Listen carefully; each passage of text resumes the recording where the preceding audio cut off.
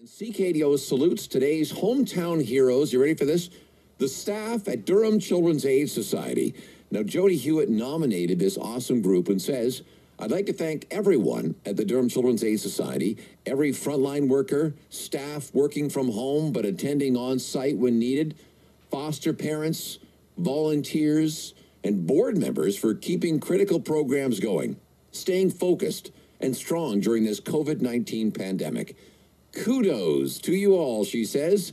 You're great Canadians. Stay strong and stay safe. So Durham Children's Aid Society, on behalf of CKDO and your community, thank you. Thank you. Thank you. Thank you for everything you do. Thank you. A sincere thank you. Thanks so very much. Thank you, everybody. Thank you.